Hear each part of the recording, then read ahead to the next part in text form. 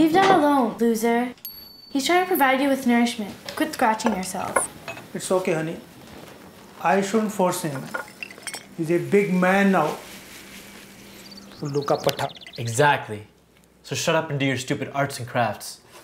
Hey, don't say that. Just look at that picture. See the wonderful hats she made for us. And you look so happy wearing it. Masterpiece, huh? Nice.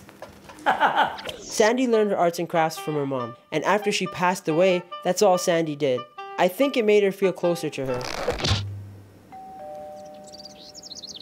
I gotta go.